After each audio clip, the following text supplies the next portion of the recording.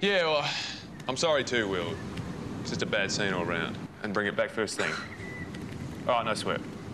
Don't look at me. If the marrieds want to do a bolt, that's their choice. Me.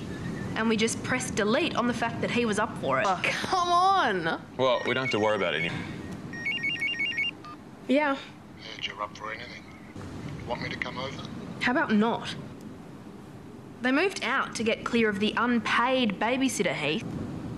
My very first obscene phone call. Getting in touch with his inner jock. Well, check the number. You should report it. Heath, it was private. Why bother?